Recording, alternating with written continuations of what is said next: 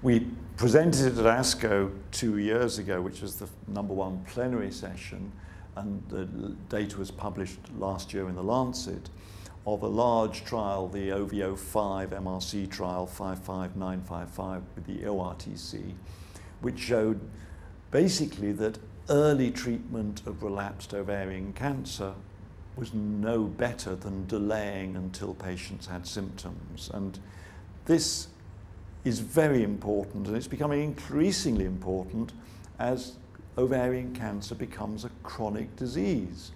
And it's really important that patients are not over-treated. But I'm worried that even though people accept the data showing that, I mean, this was all based on a rise in CA125, that patients were randomized either to start treatment straight away with once their CA125 started rising, or waiting until they developed symptoms. And there was a 5.5-month difference between the early and the delayed group, but despite that, there was absolutely no difference in survival. And we know that those patients who were treated earlier, on the early arm, received their next line of treatment earlier. So almost certainly patients who were treated early once will be treated early again and will end up getting more chemotherapy in their life, which is unpleasant and toxic. So we've got to delay treatment until patients actually need it. And I'm trying to work out why there's such a huge difference in practice around the world. Doctors who I speak to say, oh, well, my patients demand to know their CA125. But why do they demand to know it? And I'm beginning to realize that there's one probable fundamental difference between doctors. When I finish first-line treatment for ovarian cancer, I discuss with patients what the future holds. I tell them that their first-line treatment, that's the surgery and the chemotherapy, is basically their one chance of being cured. If the cancer comes back, you can treat it, but you can't cure it. And by cure, and this is, I think, again, I think is a problem around the world, because I think cure to somebody who lives close to the Mediterranean probably is very different to my patients. My patients consider cure as the cancer's gone forever.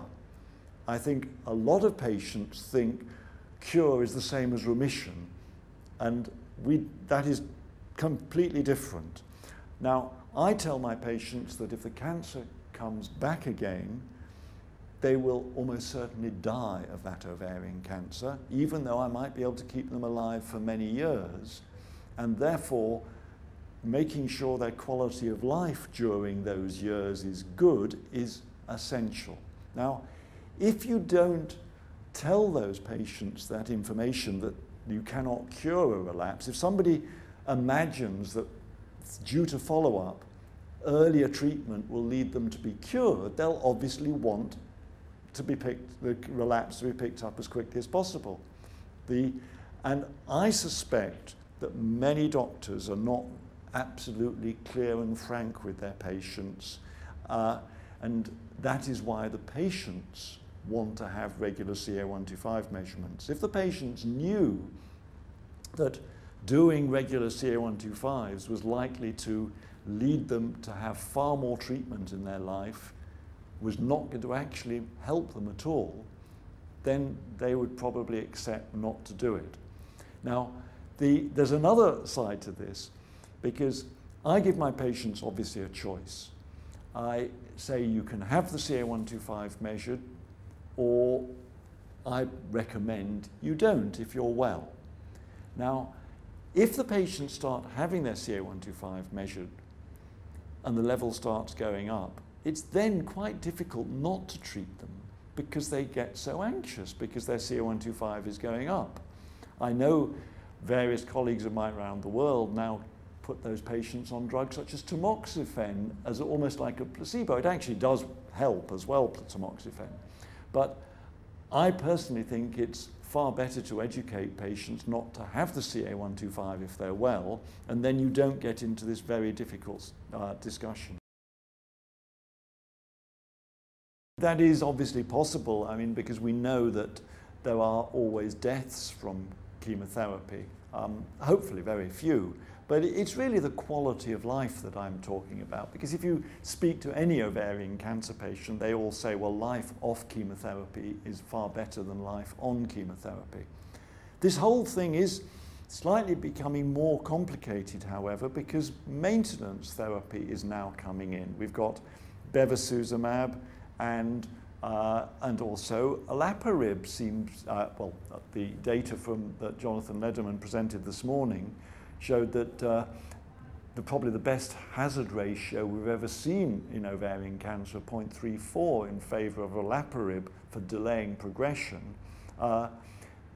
That's not licensed, and it won't be licensed for some years, but we're very lucky that we've potentially got 2 drugs that could delay relapse. Now, the big question is, when do you give those drugs?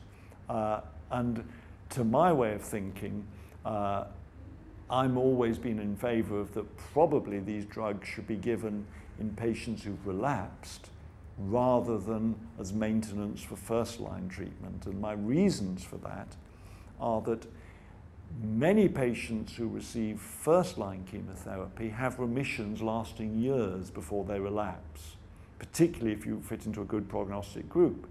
Now, it would be awful if those patients and the cured patients had the toxicity from maintenance therapy for years. And what's really exciting is that the OCEANS data that was presented this morning showed that bevacizumab seems to work just as well, or perhaps even better, in the relapse situation than it did in the first-line situation. So I'm far happier to give these treatments in relapse. Now, if you start giving them first line, then you've got the issue of what do you do about CA125, what do you do about scans? And my belief is that probably outside a clinical trial, you're probably better off not doing the CA125, even if you're on these maintenance treatments, because if these maintenance treatments are working, they will be slowing the rate of growth of the cancer. They won't be probably getting rid of it, but if they're slowing the growth of the cancer, we're getting into this ridiculous situation. For example, the definition for regression of ovarian cancer based on CA125 is the level has gone more than 50% above the nadir. So what I keep on asking people, if the CA125 has only gone up 49%, does that mean that it's still working? But once it gets to 51%, it's not working. It seems a nonsense that you should be stopping the drug just at that point. So we've got to do a lot more work on this, but if somebody is well and you think you have a drug that is actually slowing the tumor growth rate, then it makes a lot of sense not to be doing all these tests, because you might well be stopping these drugs prematurely and harming the patients.